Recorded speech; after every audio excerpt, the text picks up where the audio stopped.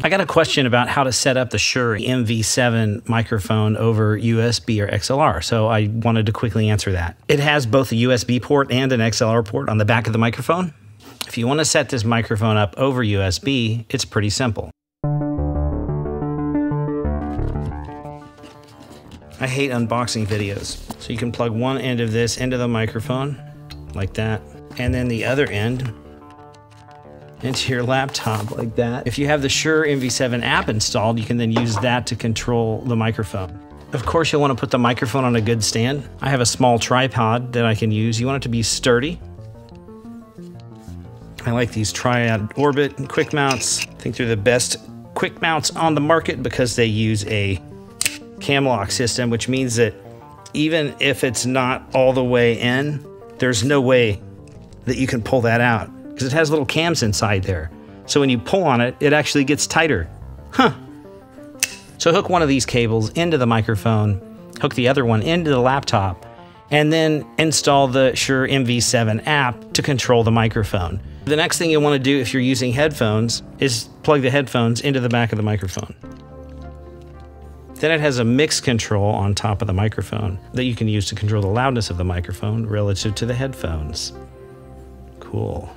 Another way that you can set up this microphone is using an audio interface. If you're going to do this, you can use XLR. And one advantage of doing this is that you have a lot more gain control over the microphone. I think this really was designed as a USB microphone. If you want to set this up as an XLR microphone, plug your XLR cable into the back. Take the other end of your XLR cable,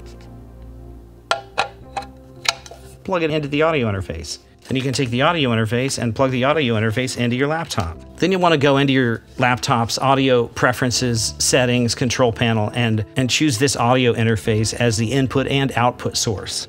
Once you've done that, you can plug your headphones into the audio interface. I want to use an adapter, plug my headphones into the audio interface. From here, I can adjust the gain of the microphone. So I now have the gain turned all the way up on the audio interface. Okay, perhaps it would have been prudent for me to do the entire video with this microphone, but I didn't. So this is what the microphone sounds like going through the Volt audio interface.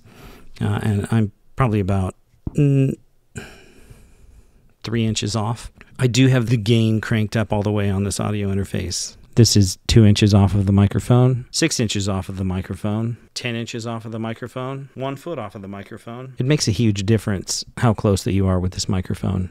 You want to get this thing close to your face? Let me quickly switch to USB. The app is called ShurePlus MOTIV. With the app, we can control all of the settings of this microphone. There's an auto level setting that I'm using now. I have it set on near. This slider will adjust how much that you hear it, the headphones, of the computer's playback versus the microphone. There's a near setting and a far setting. This is increasing the microphone's sensitivity. If we're on the near setting, it'll pick up a lot less of the room noise. The microphone gain is turned all the way up. The levels definitely seem lower than when I was using it with the Volt. Let's see what happens when I turn on the compressor.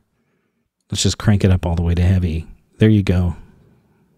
Now you can hear that it's bringing up all of the detail and quiet sounds in my voice. Here's medium compression. That might be a little bit less dramatic. You won't pick up quite as many breath sounds and room noise also.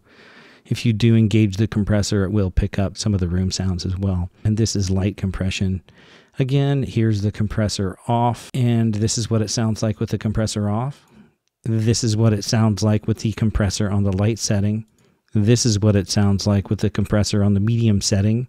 This is what it sounds like with the compressor on the heavier setting. I think it's pretty cool that this microphone does have a built-in compressor. It seems like it definitely gets pretty aggressive. And this is what it sounds like with heavy compression, 6 inches off of the microphone. This is what it sounds like with medium compression, 6 inches off of the microphone. This is what it sounds like with light compression, 6 inches off of the microphone. And this is what it sounds like with the compressor off. So that's a little bit on how to set up the Shure MV7. Let me know what you think in the comments. Hopefully you got something out of this video. If you did, hit that like button, subscribe, and hit that notification bell to be notified when I post new content.